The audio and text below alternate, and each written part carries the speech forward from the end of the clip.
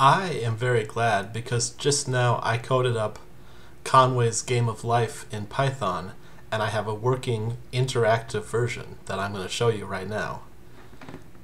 It works like this. I have a, oops, I need to go select it on my other screen. I can use keys on the keyboard to make this little selector go up and down. I can use the spacebar. It's a little fiddly, but I can use the spacebar to pause and unpause the simulation that is Conway's Game of Life. And then I can push pause again, and I can hit enter and make my own arbitrary design. And I press spacebar and let's see what it does.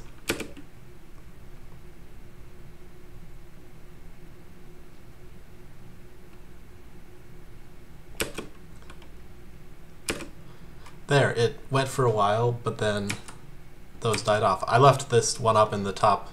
That thing that's moving in the top left corner, I'll talk about that later. I'll talk about that now. Let me make something similar. If you make 3 in a row and start it, you'll notice that it gets a pattern that, it's a pattern that goes 1, 2, 1, 2, 1, 2. Mathematically, you can say it has a period of 2 on this pattern. I'm going to see what happens if I make a bar that's 4 cells long. It moves a little bit, but then it gets stuck. Now what if we change one of these? It goes away. What if I try to be quick? Just kind of mash keys. Oh, that's nice. Now let's put one here. Let's put one here. And oh, there it got going.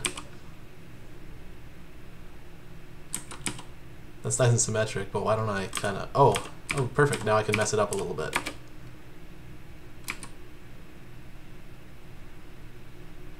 And suddenly it starts to lose that symmetry. Oh, this is quite fun.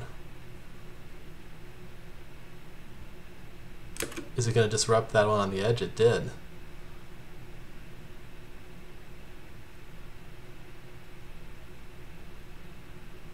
Wow, to think people played this by drawing it all out by hand back in the I don't know what decade.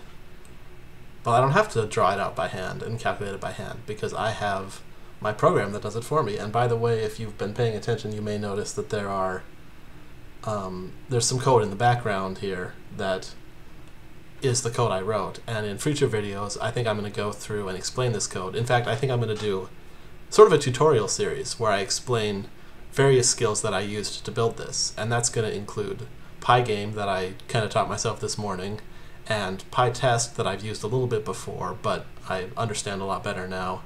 And also Git. I used Git to track my changes, and that way I can go back. I know I can go back in time if I break anything, basically. So that's 3 educational videos I can make right there around the process of making this.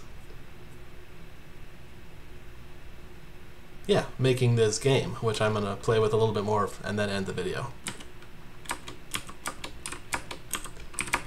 What does it do if I do a grid like this? It's fiddly. I need to make it a little nicer to use.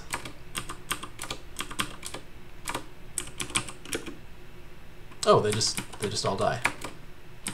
All right, what if we do it almost all of those?